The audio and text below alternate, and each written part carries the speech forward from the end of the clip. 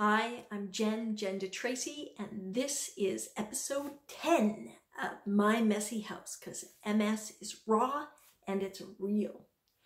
So welcome to this episode. If it's your first one, My Messy House is all about the messiness, not in the physical house, but up here in the noggin, that messiness that shows up when you live with MS and all of the different attributes that show up with it.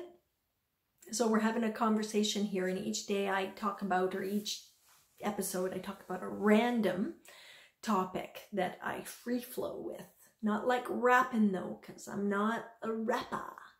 So this episode is about, oh boy, what is it about? Okay, it's about comfort.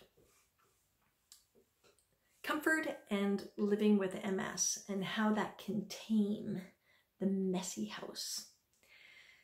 So when I was going to my counselor and she was talking to me about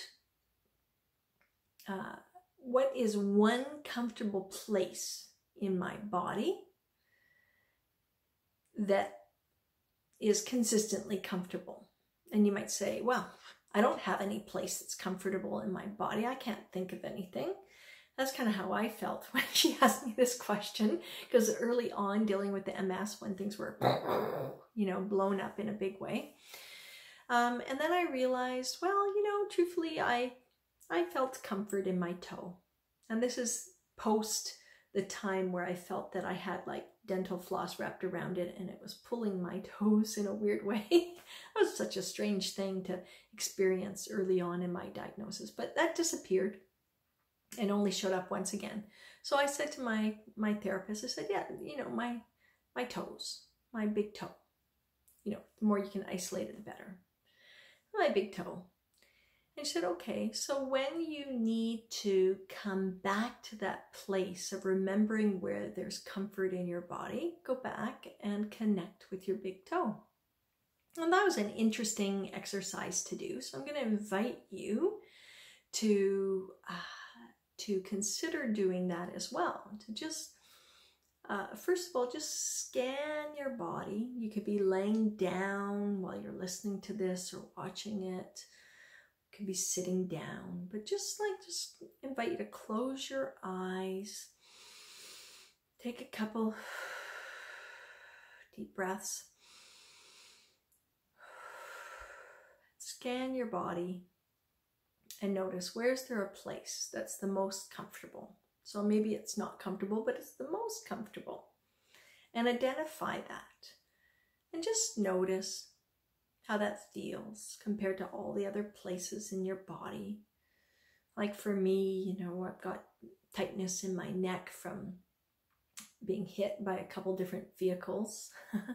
So that's not a very comfortable place in my body. So when I can come back to my toe, I'm just going to do that now, actually, just to exemplify this for a moment.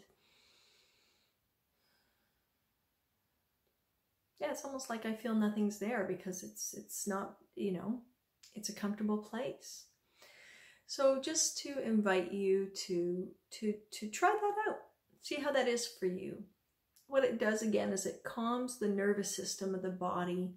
It tells that little part of the brain that's the neocortex. It just kind of calms the whole system down. And if you can just do that for, 10 seconds, 20 seconds, 30 seconds, maybe you'll be there for a minute and you won't even know. And just consider playing around with that, trying it out, see how it goes. Write your comments below about identifying that comfortable place physically. Could be, could be just like a nose hair, right? If everything hurts in your body, you could just be like, oh, I'm just going to imagine how that little nose hair is very comfortable right now. And that is comforting. Try it out, right? Write your comments below. Know that we are better together. I look forward to sharing more with you on another My Messy House.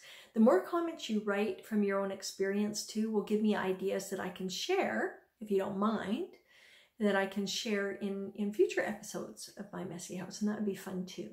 So I'm Jen DeTracy. This is My Messy House, because MS is raw and real. We'll see you soon.